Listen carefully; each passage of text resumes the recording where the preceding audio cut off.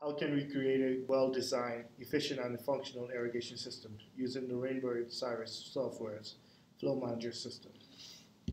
We will be discussing in this video how to add a pump station into the map, how to choose the pipe sizing of your pipes and adding branches into your map, different flow zones and capacities, as well as how to link the piping system to the sprinkler heads.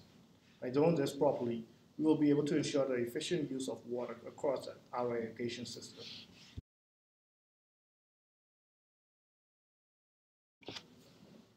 First step is adding a pump house to your system.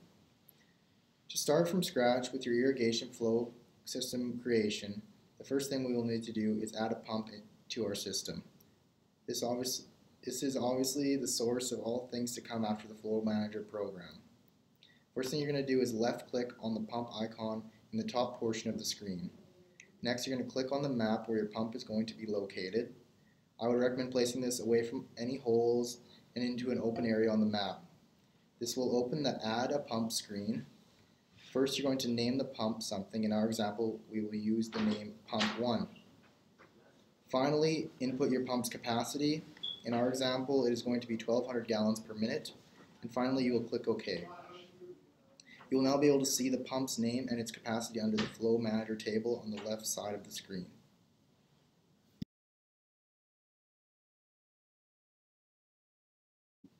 Adding information if your map of your golf course is not imported into RAINBIRD system. If your golf course does not have a course map that is able to be inputted to the software, you need to load a piping system into the FLO Manager manually. To do this, go to tab 3 on the main page of the RAINBIRD system and click the FLO Manager button. First thing you're going to have to do is add a pump. From this screen can be done by right-clicking on the white screen and selecting Add a Pump. Next, we will show you how to begin creating your piping system on the map view.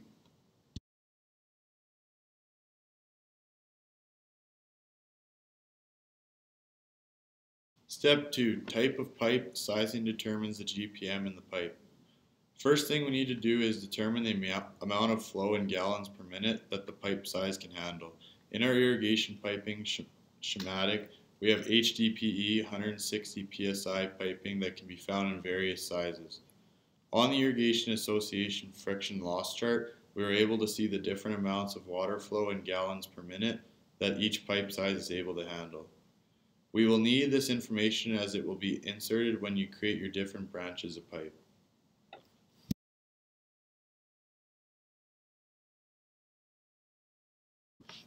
Step 3. Adding a branch of pipe to the system. Once you have a pump on your map, click the branch button in the navigation menu. Once you have clicked the branch button, click the pump and it will turn from red to blue. Then choose where you want this branch to go by clicking on the map where you want it to end. Ensure you click an open place on the map. Adding a branch too close to another system aspect will prompt you with a warning. A pop-up menu will appear and you will be asked to provide it with the branch name and GPM. Add those in and your branch will appear in the FLO Manager system. If it is not in the location you prefer, you can move it with the double arrow at any time. Continue to do this for all your irrigation lines around the course. It is important to provide accurate descriptions of each branch as they will help in the future inputs or adjustments when you have been away from the FLO Manager system for a while.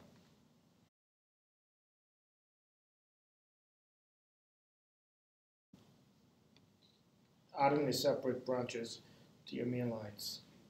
You want to click the branch button on the navigation menu. Choose the line you want to branch it off. For this, line will turn a different color to show it's selected. Then click where you want this branch to go by clicking on the map in any open areas.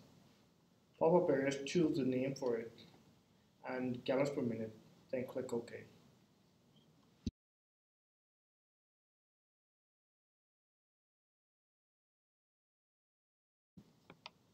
Adding flow zones to branches. Once lines and branches have been added, you can add flow zones. Click the tab that says flow zone on the navigation menu. Choose a branch to add a flow zone to. Once you have selected a branch you want to go to, Pick the location you want the flow zone icon to sit. Pop-up areas, choose the name and gallons per minute and click OK.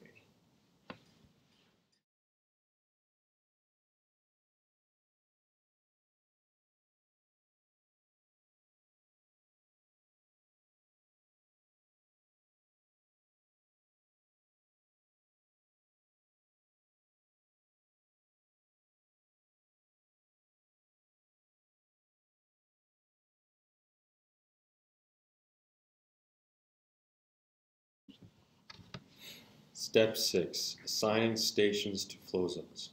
Once you have a flow zone added to an area on the map, it will appear in the left side menu where every pump, branch, and flow zone will appear.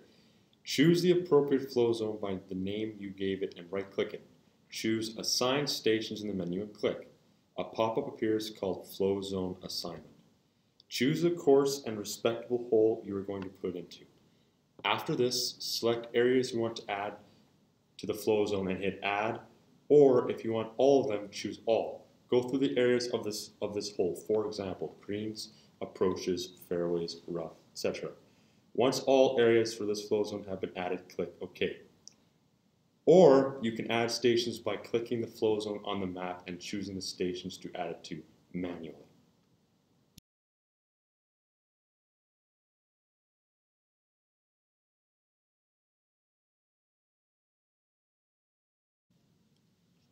Having FLO MANAGER software will help to balance the system demands at maximum capacity.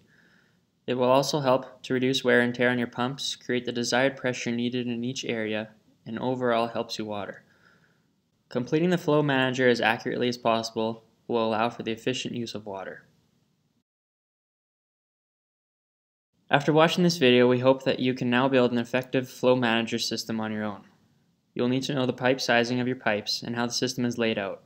Knowing this information will help you with adding branches into your map, different flow zones and capacities, as well as how to link the system to the sprinkler heads.